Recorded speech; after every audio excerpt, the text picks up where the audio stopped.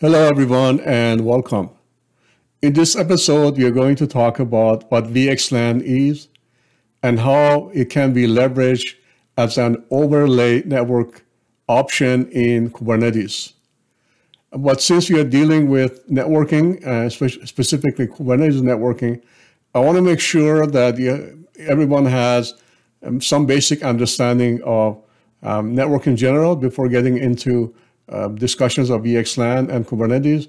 For that, I'm going to talk about first about OSI, which stands for Open Systems Interconnect model, because you need to understand various layers in networking to understand and distinguish between various overlay networks such as IP and IP, for instance, that operates in layer 3 and vxlan that operates in layer 2. So what are layer 2 and layer 3 networking? I've covered those in previous episodes, but in case if you missed those, I just want to make sure that you have some basic understanding of what the OSI model is. Then we spend some time on overview of what overlay networks are and why do we need them. We'll then talk about VLAN, because VXLAN is an extension or an improvement, if you like, over VXLAN. So I want to make sure you understand what VLANs are. Then we jump into VXLAN. We'll take a look at overview and architecture and how it actually works. And finally, we put our knowledge into work, and we set up a brand new Kubernetes network using Calico, and we'll instruct Calico to use VXLAN. And then we do some network capturing to see what actually goes over the network when we use VXLAN. Hope you can join me. As mentioned in the intro, since we are dealing with Kubernetes networking, it really helps a lot if you understand what are the various layers of networking. And that's why I'm going to spend a few minutes talking about this. I've already talked about this in my other videos. If you have already watched that and you're familiar with it, then by all means, go ahead and skip. So the model that we are going to talk about is called the OSI, or Open Systems Interconnect model. It was developed back in the 70s as a standard for various telecommunications and computer systems to be able to talk to each other. Originally, there were 7 layers, although in recent years, layer 5 and 6 are no longer or rarely being used. That's why I don't show them on the slide. Each layer has a layer number, a layer name, protocol, data unit, and addressing may or may not have some addressing scheme. So let's go through this together, starting from layer 1 at the bottom. So this layer 1 is called physical layer, and it literally is the medium through which the packets travel. It could be wired, such as cables. The standard for that is 10BASE-T, or it could be Wi-Fi, wireless, and the standard for that is 802.11. The data unit is bits, and there is no addressing scheme. Layer 2 is called data link layer. The protocol is Ethernet. Data unit are frames, and addressing is MAC address. So when you are in a local area network, when all the computers are in the same broadcast domain connected to a switch, then the communications between them happens through Ethernet. But if the computer needs to talk to another computer which is in a different local area network or across the internet, then we need another layer in order to facilitate that, because Ethernet cannot go beyond a local area network. And that's why we have the network layer, which ensures that messages can travel from one local area network to another. The protocol is IP. The data unit is datagram, and the addressing is IP address. Layer 4 is called the transport layer, and the protocols are TCP and UDP. Data unit is segment, and addressing is port. And this layer is used when client and server needs to engage in a conversation, such as request and respond. And that's the layer that this conversation happens. Layer 7 is called application layer, and the protocols are HTTP, HTTPS, SMTP, FTP, and a few others. Data unit are messages, and there is no addressing here. And this is basically the format that the client and the server agree to talk to each other when, and it's really running on layer 4. So in order to kind of make this a little bit better understand, let's talk about an example. Let's say you live on an island and you want to send a letter to your friend, and that friend happens to be on the same island. So that you're going to the post office and you mail your letter, and then because you're in the same island, then the mailman uses the truck to deliver that letter to your friend.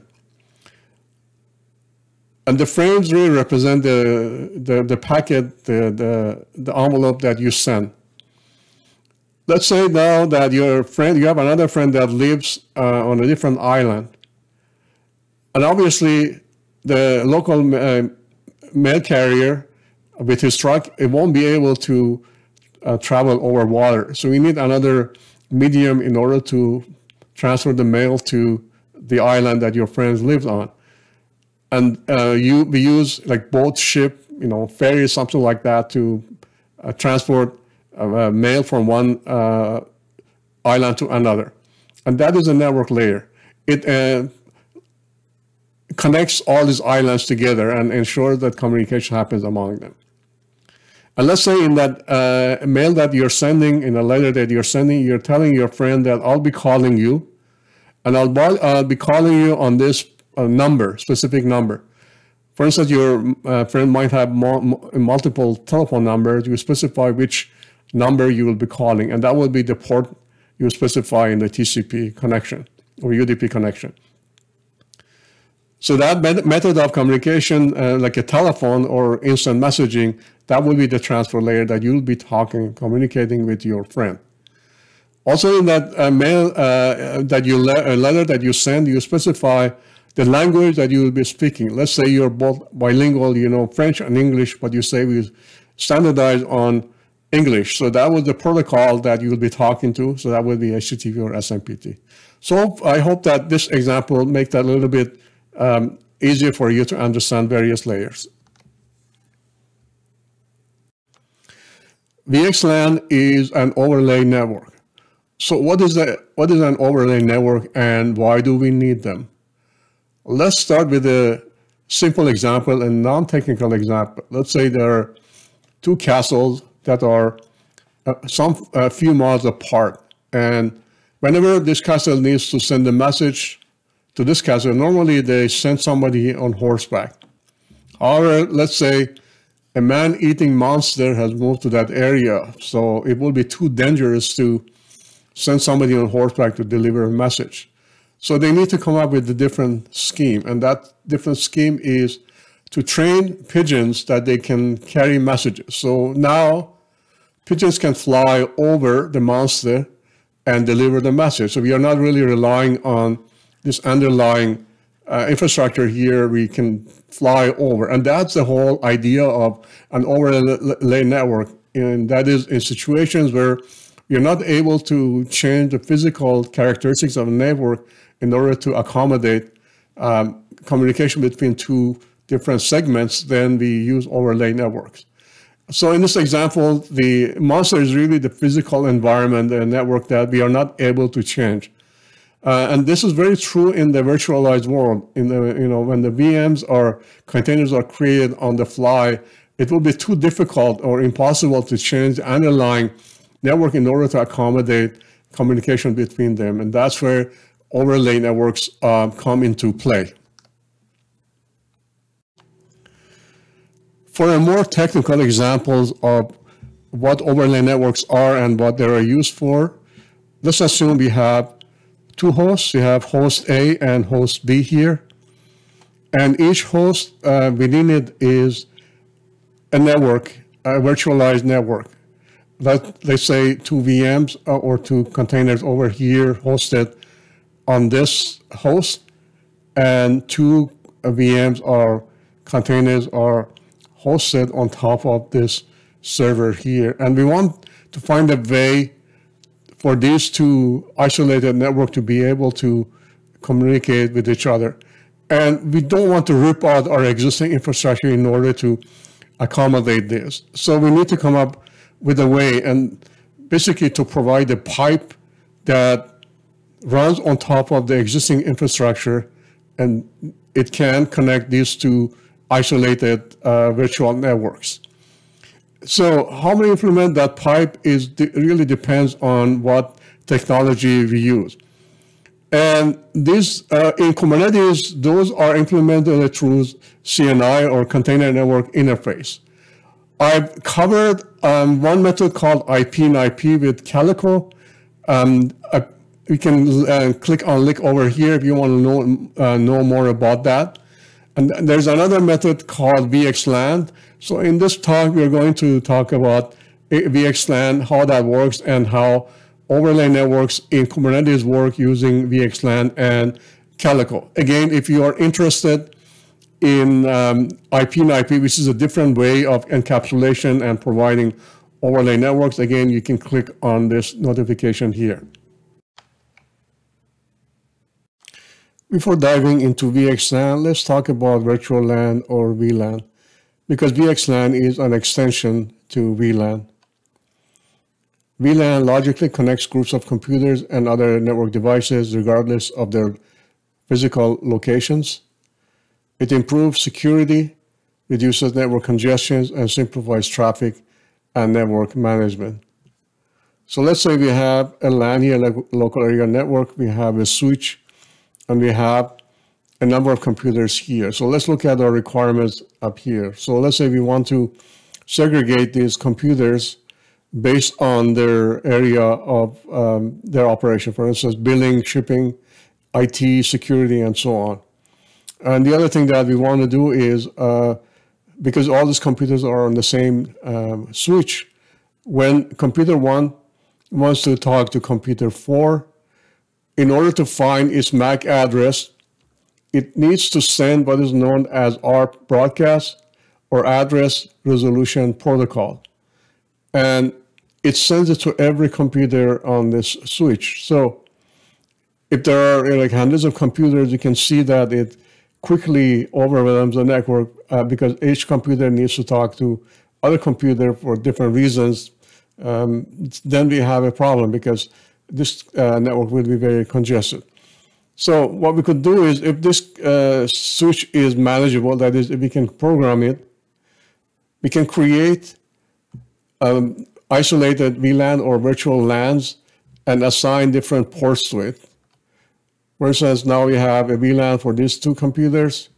We can also create another segmentation or VLAN, VLAN 2, and let's say we assign these 2 computers to it.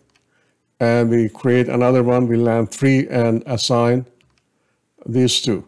So now these are segmented. They're as if they're on a totally different networks, and they can directly talk to each other. And let's say if this computer wants to send an ARP, it only send the ARP to the same VLAN that it belongs to. So that reduces the congestion that we talked about earlier.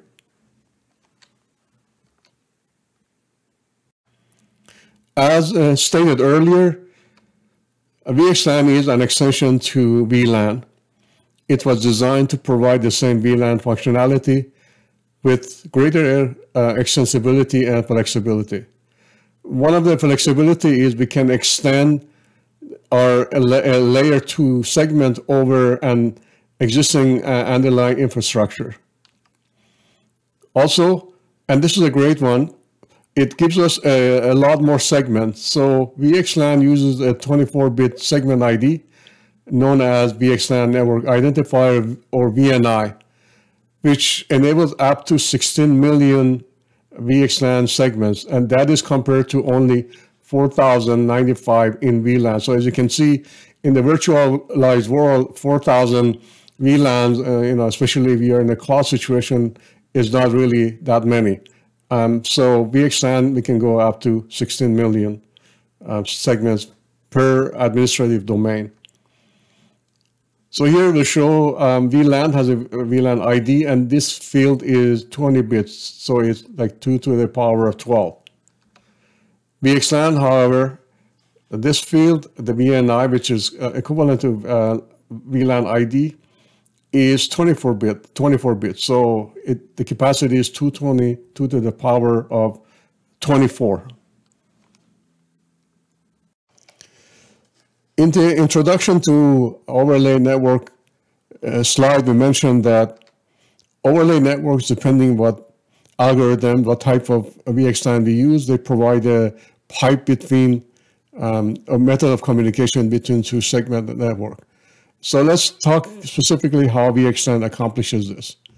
So first of all, VXLAN depends on a special type of switch called a VTEP or VXLAN internal point switch. So this could be virtual or could be physical. So in our case, we are talking about containers and Kubernetes. This will be virtual. And then they provide the bridge between layer 2 and layer 3 networks and provide encapsulation and decapsulation. And I'll talk about that in the next animation. It also, between these two, they create a UDP tunnel, and that is our pipe that is now connecting these two segmented network. And they all run on top of an existing L3 network. So we don't have to make any changes to our L3 network that runs in the underlying connection of this setup. In the next set of animations and slides, you're going to take a look at use cases for VXLAN and how actually VXLAN works in action. The first use case, we are going to take a look at situations where we want to extend our L2 from one location to another, let's say from one data center to another data center. And in the second use case, we are going to take a look at actually Kubernetes and see how its CNI provider, such as Calico, takes advantage of VXLAN to provide connectivity between segments or pod networks that are created on different servers and how it provides connectivity to the outside world. So let's start with the first case. Let's say we have a company in Minneapolis with a data center here, and then we set up a VLAN, and then we add a bunch of VMs to it. Then we open another data center in Denver, and now we want to move some of our assets from this data center to the other. But we don't want to make any changes to the IP address. In the past, the only way to do this would have been to set up an L2 private circuit between these two data centers and then move whatever assets that we need to move to the other side. This works. The only problem, and the big problem here, is because the gateway still is in Minneapolis data center. Then for any communication from outside world, they would have had to travel through the L2 circuit back to this data center and then come back here again. So that would not very fast and very time consuming. But now with VXLAN, they could set up VXLAN between these two data centers and basically set up two VTEP on either side. So again, VTEP stands for Virtual Terminal Endpoint. It's basically a special kind of switch that provides connectivity, that provides a bridge between L2 and L3 networks. So right now we have, so the UDP tunnel is shown here as always on. That's not the case. This is for illustration purposes. We only turn on UDP tunnel when these two are in communication. So it's going to keep that in mind. So let's say now walk through a scenario where one PC from here or a VM wants to talk to another VM over here. Let's say we want to ping this server over here, this VM from here, and let's go through the process of how that happens. So the first thing that this VM needs to do is it needs to get the MAC address of the other VM. It knows his IP address, but it doesn't know the MAC address. And that's where ARP, or address resolution protocol, comes into play. So this VM needs to create an ARP request. And so it starts by adding the required information. So it puts its own source MAC address, the IP address of the server or VMs that it wants to find its MAC address. And the destination MAC address, obviously, it doesn't know. So it puts all F. So when you put all F in the destination MAC address, that will trigger an ARP request. So this request will go to all the VMs on this side, and then also through this tunnel, through this VTEP. So the VTEP encapsulates the frame in a vxlan and IP header and forward it to the other VTEP. So in this case, we only have one VTEP. So it basically forward this ARP request to the other side. So now this PC's response, oh yeah, I got that IP address, and I have the MAC address that you're looking for. So it puts the destination MAC address as the destination MAC address of this VM. And then the source MAC address obviously is its own MAC address. And in the data section of ARP, it puts its MAC address because that's what the other VMs is requesting. And then it sends it through the VTEP again. It ends up on the other side. And now this PC or VM has the MAC address of the other VM. Now it can start working, actually creating a request to ping the other server. So start creating appropriate requests. The first one is an Ethernet frame. So it creates an Ethernet frame. The source would be itself, and the destination is the MAC address that it's got from the other server over here. It also then adds an IP header. The source, again, it's itself, and the destination is the other VM. It also then inside that, it requests the ping request. And then it sends it out, and this will be intercepted by VTEP because it has to go now, travel to the other side. And then VTEP needs to add extra information because now it has to send from this side to the other side. So it needs to create another outer Ethernet. The source would be the source, the MAC address of itself, and the destination would be the MAC address of the other VTEP on the other side. It also needs to create an IP header. Again, the source address would be itself, and the destination would be the other side. And then within that, it create a UDP header, because now we have to set up a UDP tunnel for data exchange. And within that, it adds another header. This is for vxlan. And it adds some information such as VNI, like the VNI number, because this will need to ensure that it only responds to the VNI that is set up to communicate with. And then it finally adds the original Ethernet frame and IP header that it created, that PC created, puts everything in one Ethernet and its packet and sends it over through the UDP tunnel to the other side. And now, if this VTEP intercepts that, and then it reads the information and it makes sure that it's addressed to itself, and make sure that the VNI that this request is coming from, it's valid, and it's supposed to answer that. And then it kind of strips out those information because it doesn't really need anymore. And all it's left with now is the original request that ping request that this PC or VM created, and forward that to this PC or VM.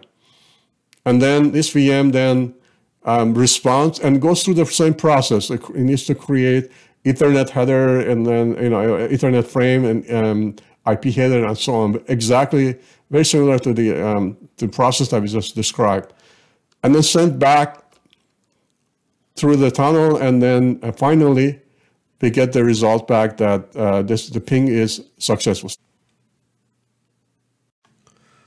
Now let's see how vxlan is being leveraged as an overlay network option when you set up Kubernetes. So when you set up Kubernetes, you have to make some decisions, and one of which is what CNI provider or container network interface provider you need to select, because by default, Kubernetes does not provide pod network. It really depends on CNI providers, and there are a bunch of them out there that you can choose from.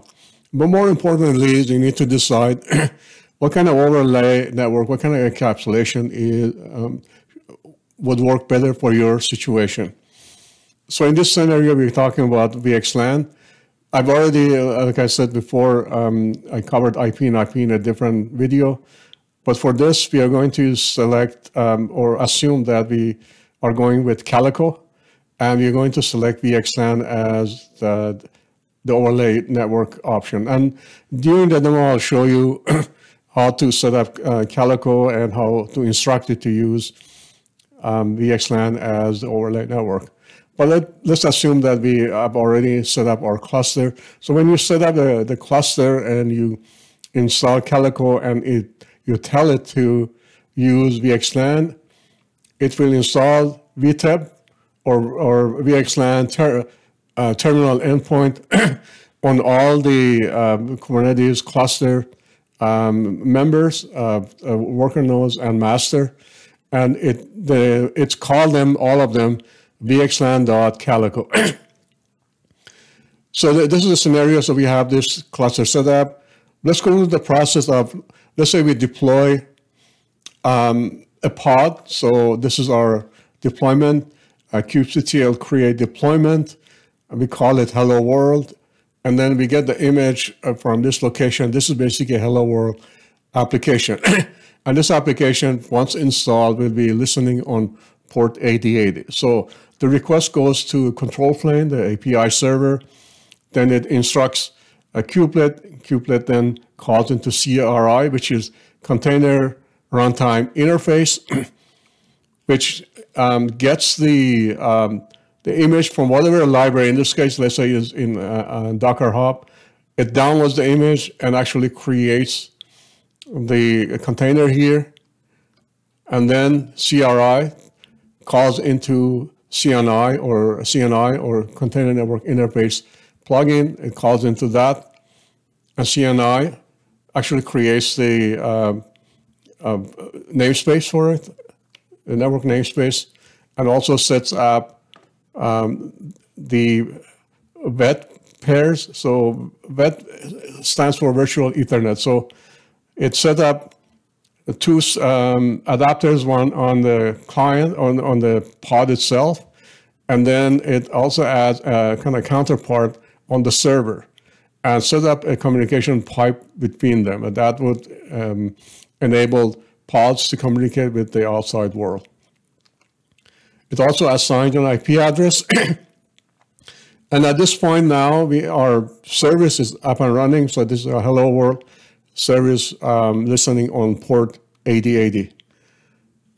And finally, CNI also sets the default route for the pod. Now let's say we want to, now that we have the service set up here, let's say we want to call into it from the master node. So we are calling into this service, web service, which is hosted on the pod from outside this server here. So let's say we do curl HTTP, and then we call directly into the pod here, and then on port 8080, so that's the service is running on. Let's see what happens next. It will then, the request goes to the VET on this side, then goes through the L3 network, and then sets up the UTP communication between these two.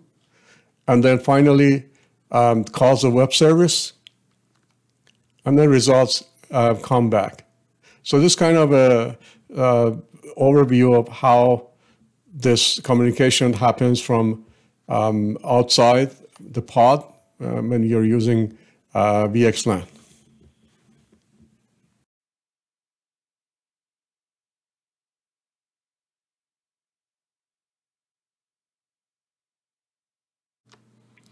In this section, we are going to walk through the process of setting up a brand new Kubernetes cluster using Calico, and also we will instruct Calico to use vxlan instead of IP and IP as the overlay network. So by default, Calico uses IP and IP, but we don't want that to do that in this case. We want to make sure it uses vxlan. So let's go through the process. Obviously, you want to make sure that you have the latest version of our Linux. So line 11 and 12, you want to make sure you have the latest version of whatever distribution that you are installing. I'm using Ubuntu for this demo. And then we need to install also a container manager on line 15. So I'm using containerd. I wouldn't recommend Docker anymore. So you either use containerd or some other approved container manager. And then the rest of this is basically installing the required prerequisite, such as getting the Kubernetes key on your system, and then also installing things such as kubeadm, kubelet, and kubectl. Those are required for managing the cluster. And also there are some sections for, as far as networking is concerned, to make sure that the IP forwarding is enabled and so on. So I've commented everything here for you so you understand what's going on. And I've already walked that through the process, in previous episodes, so I don't want to spend more time going through that. So all you need is just go through this and install everything that is listed here. Then on line on line 57, this is a section that you only run on the master. And on line 59, this is the line that actually is going to initiate the cluster. So sudo kubeadm init, that would install a Kubernetes and configure that as a barebone Kubernetes on your master. And then on line 61, we need to create a folder or file or a folder called kube, and that is a hidden folder. So make sure you do that, and then copy the content of this folder under etc kubernetes-admin.conf. So this has all the certificates needed to connect to your new Kubernetes cluster. You need to copy that to the folder you just created line before. And that will allow you to now run kubectl commands and manage the cluster. On line 63, we give it appropriate permission so you'll be able to access that. And then on line 66, this is actually the meat of this section. And this is, we need to download the Calico installation file to install Calico, but we need to modify that. So I'm downloading that, putting it in the local file called calico.yaml. And these are the things that modifications that we need to do to that file. We need to set the Calico backend to vxlan. We need to comment out this section, which is --bird -live, and also comment this --bird ready. So bird is the BGP or border gateway protocol agent that runs on Calico node or in Kubernetes. Since we are not using IP and IP, we don't need this, so you can just disable that. You can leave it on as you want, but just add a little bit of overhead to your network. And then on line 72, this is the important part here.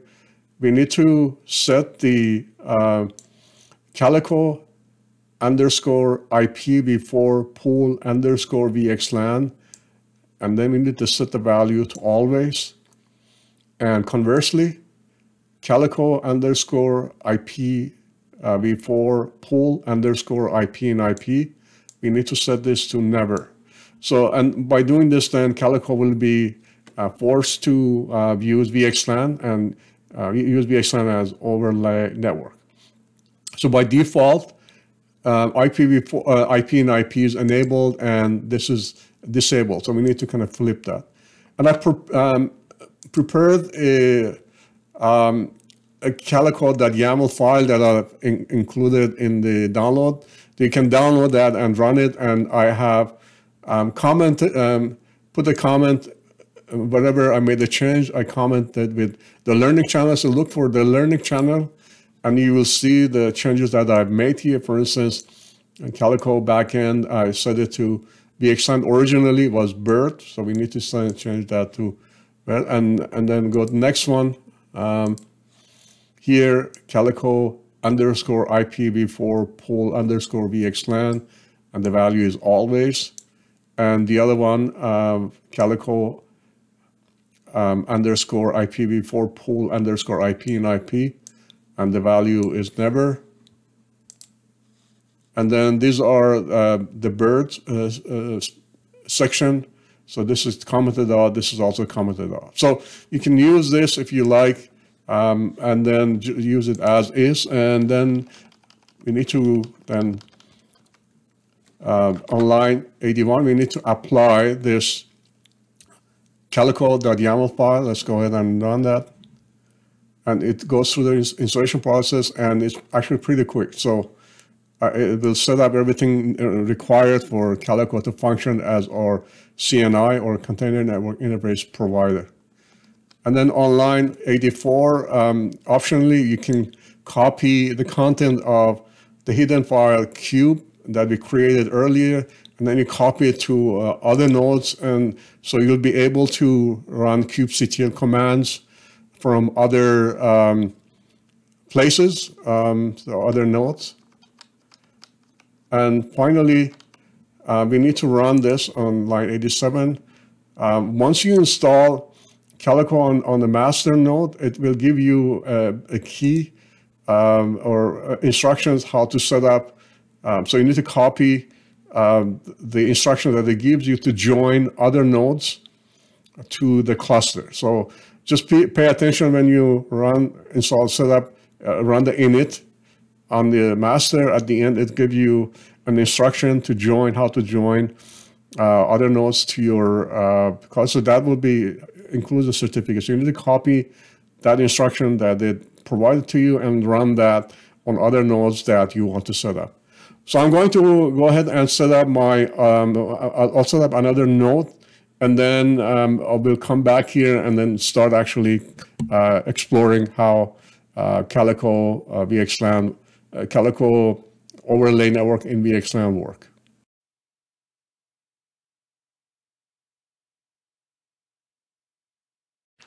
So I installed Calico prerequisites on the other node, node 1, and I also joined it to the cluster.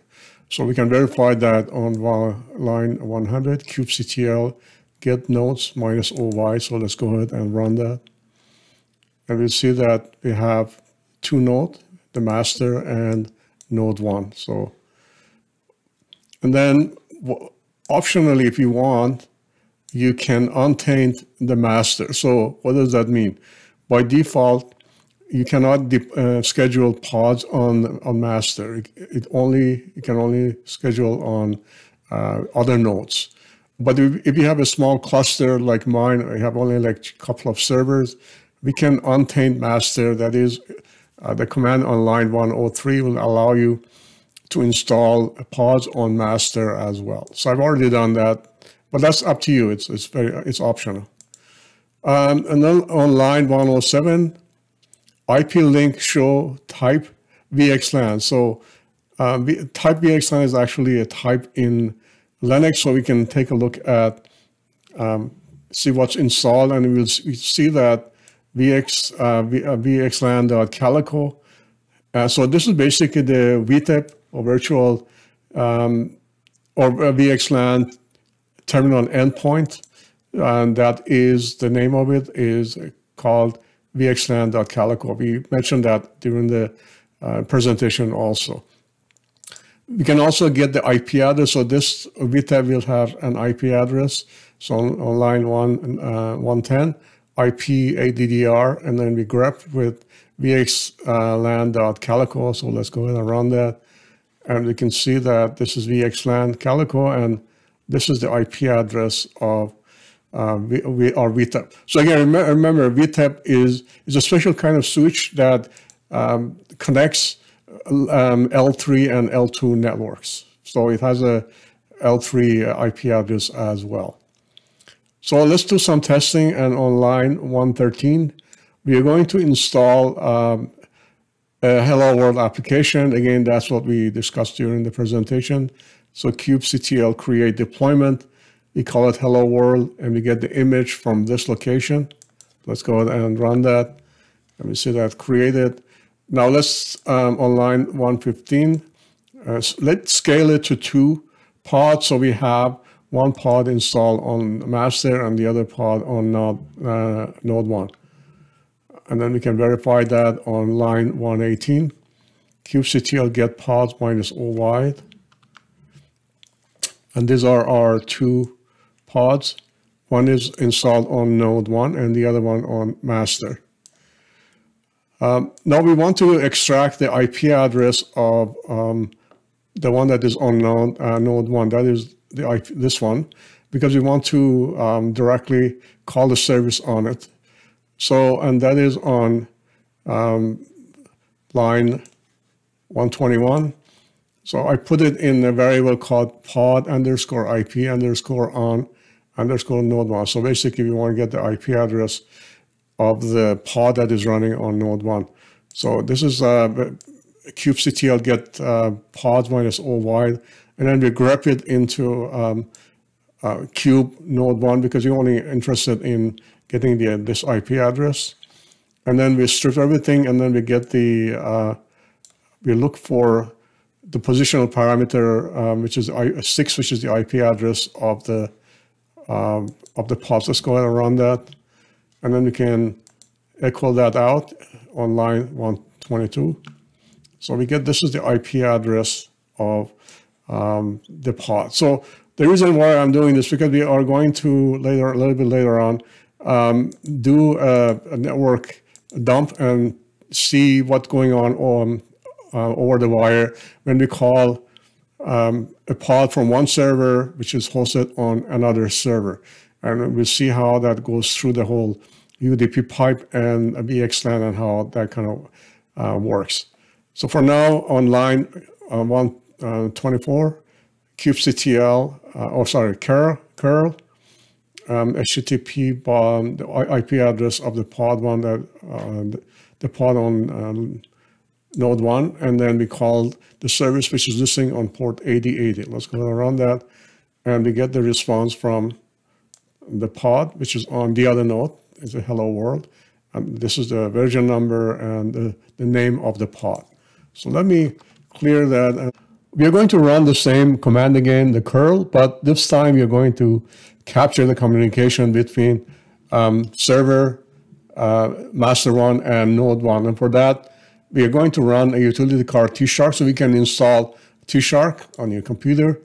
And then this is the switches minus I means on what interface it's going to listen on, and we are going to listen on H0. And then minus C means how should VXLAN interpret the communication. So we say that anything that is coming from UDP port 4789, remember for VXLAN uses UDP port 489, and so we are instructing T-Shark to interpret any communication from 4789 as VXLAN traffic, and T-Shark knows about VXLAN. And minus F port 4879, we are only interested in the traffic that's coming from that particular port. Let's go ahead and run that, and let's come back here and let us run the command again on line 124 curl. And then go back to the command line, and we'll see that it captured the communication between these two servers. So let's go ahead and go from the beginning and take a look at what's happening over the wire. So there's a lot of stuff going on here, and it basically starts from here. So this is the Ethernet this is the other Ethernet packet from server for master. So this is the MAC address of master, and this is the MAC address. Destination is the MAC address of node 1. So you recall that vxlan creates an other frame that then puts everything inside that. So that is the other frame, Ethernet frame, and then inside that it also creates an IP header and a packet. So this is that part, and the source again is from master, and the destination is node 1. And then the next part is the UDP part. So let's go ahead and scroll down a little bit. So this is request for establishing the pipe, the UDP pipe between VTEP on master and VTEP on node 1. As you can see, it says the destination port is 4789. And then within that, then it also creates another header, and this is the vxlan header. And then we'll see that the vxlan network identifier VNI is 4096. And then within that then is the original Ethernet frame. And then again, it also creates original IP header within that. And then within that then is the request for, because we are calling a web service. So this is the TCP request that is calling on port 8080. So that's the information related to TCP. So this is now going from one server to the other. And then when from the other side, when the results are ready, this is the information now it's sending. The node 1 is sending the result back to master. And now things are reversed. So this is the MAC address of node 1, and which is the source, and the destination is the MAC address of master. And again, within that, it creates an IP header, but again, everything is reversed. Now the source is the node 1, and destination is master. So as you can see, it's just everything kind of is reversed now, because now it's sending the result back to server 1. So this is how vxlan, the whole overlay networking, works in Kubernetes. So I hope this was useful and helpful. If you have any questions or comments, please make sure to post them, and I will try my best to read all of them and answer. Thank you very much, and hope to talk to you soon.